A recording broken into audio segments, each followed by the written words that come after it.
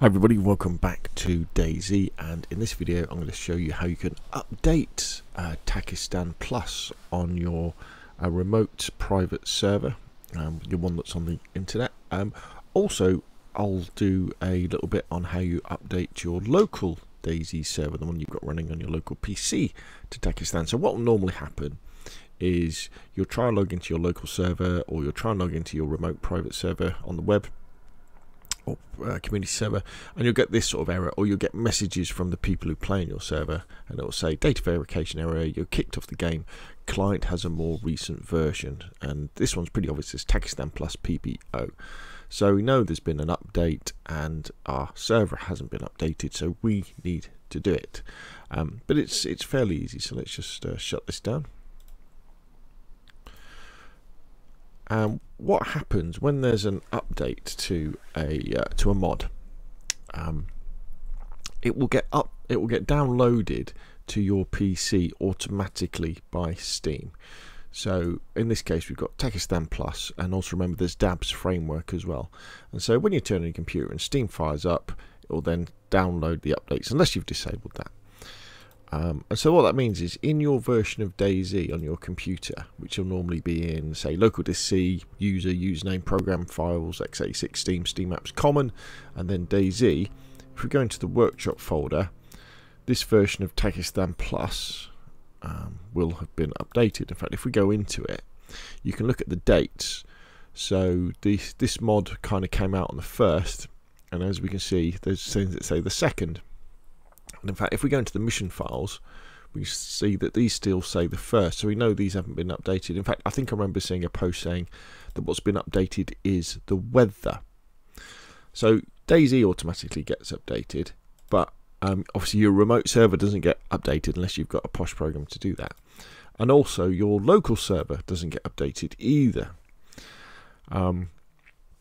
So what we want to do is we want to get these updated files up onto the internet, up onto our server. Now in this video I'm kind of assuming that you've installed a server either locally, or installed a server remotely, and you're familiar with FTP.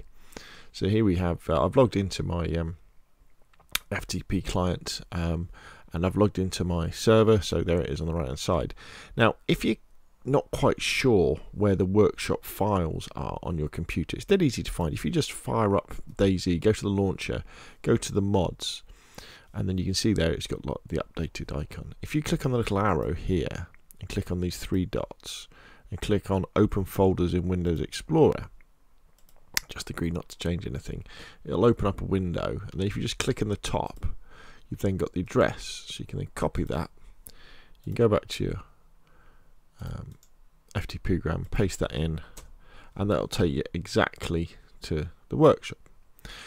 Now the way that DayZ stores information is that it stores it in for each particular map.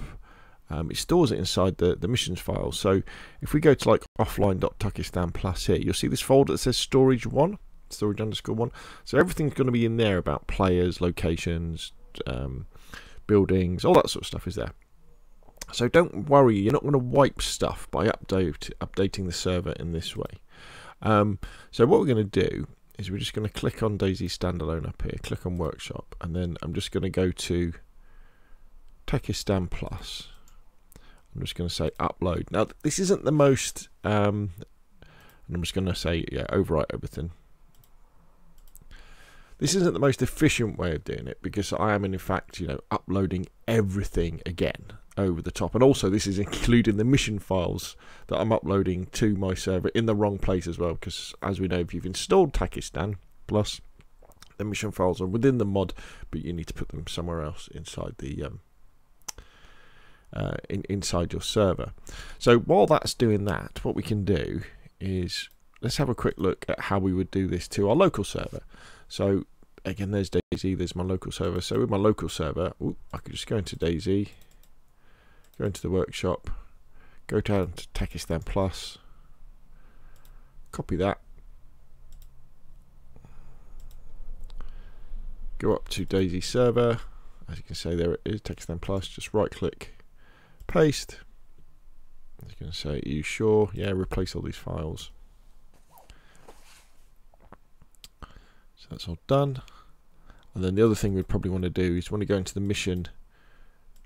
We're just going to copy the mission file as well, just in case they've changed something in there. I don't think they have in this particular update. But missions, paste, replace the files. And what you should see, if we go in here, see that storage file is still there. It hasn't been changed, hasn't been deleted, so that's still there. So let's see how FTP is getting on. So it's still chugging along. So the other thing we can key up as well is while this is happening, if we scroll down to MP missions, just click on that.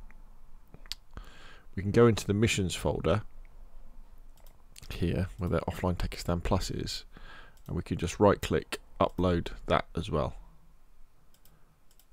And that's going to upload the new missions file to our server as well. And for this particular update, and for most updates on mods, that's pretty much it. Sometimes they'll recommend that you start again, you know, wipe your server, but that's quite extreme. Most of the time it's just checking into your DayZ folder on your computer and then copying the relevant folders to your local server or uploading them to your public server. And when they're all uploaded, you want to then restart the server so everything starts again, then obviously log on and double check things. Unfortunately, with lots of mods, the creators, although they do an amazing job making the mods, they're not always good at putting reasons why they've done the update, you know, what's happened in them. So it's always a good idea to go onto Steam, go to the particular mod and see if there's, for example, any change notes. And they may well discuss something, or they may not. Often you'll have to go to the Discord where it is, or the particular author's website or something like that. But there we go. So well done to Site Revenge for creating the TakistanPlus. Well done for Increment Dab for supporting him with Dab's framework. Remember, go over to these guys' PayPals and drop them a few bucks if you enjoy the map and you use it on your servers.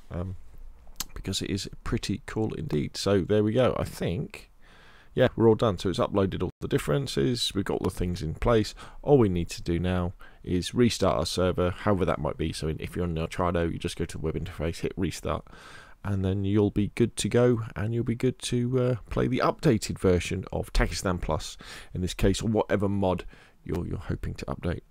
Right, hopefully that was useful. If it was, hit like if you want to see more of the same, press subscribe, and I will of course see you again soon.